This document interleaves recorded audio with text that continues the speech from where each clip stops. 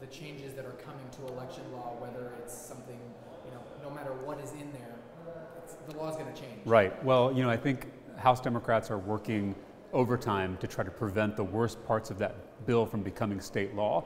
And so if we are successful in those negotiations, it will be a watered down version of its former self. But that said, it's important to realize this bill by itself is unnecessary.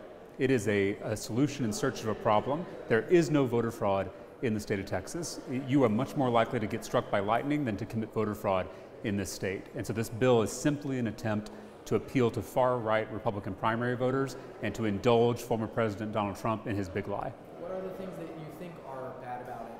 You mentioned you're trying to strip some of those things out. What are those things? I mean, some of the worst things are that the bill criminalizes simple mistakes when it comes to voter registration or voting. It empowers vigilantes at our polling places to intimidate voters, especially voters that they think are going to vote for Democrats.